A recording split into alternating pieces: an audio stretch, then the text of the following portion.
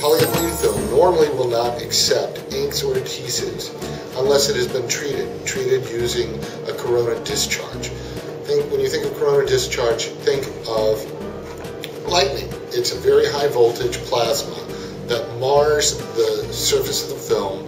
The level of treatment is measured in dynes, D-Y-N-E-S, and they range anywhere from 33, which will tell you that the film is not treated at all, to 47, which is a really hot treatment. A lot of people use treat pens to measure the treatment level of polyethylene film. They're effective more or less to just show whether or not something is treated. They're not very accurate. So we're going to take this treat pen and put it in the trash can. That's where they belong.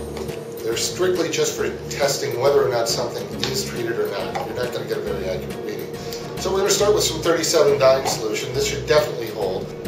Count to 2, 1, 1,000, 2, 1,000. It didn't beat up, so it's higher than that. So we can put the 37 dyne level solution away.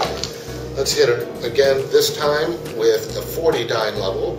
This just came off the line, so it's probably going to be a little bit hotter than 42.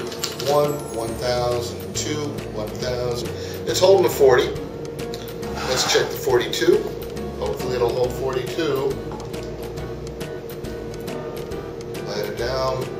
1, 1,000, 2, 1,000. It just started to break up right at 42. Well, let's just make sure, just for the display purposes only, that this section isn't holding a real hot 47, which it won't be. And we'll get in on there, 1, 1,000. It's already breaking up. You can see it's broken up right there. So we don't have a real hot treat, which if we had a real hot treat, it could cause problems like blocking or just making the film stickier. So we've got a good treated piece of film right there.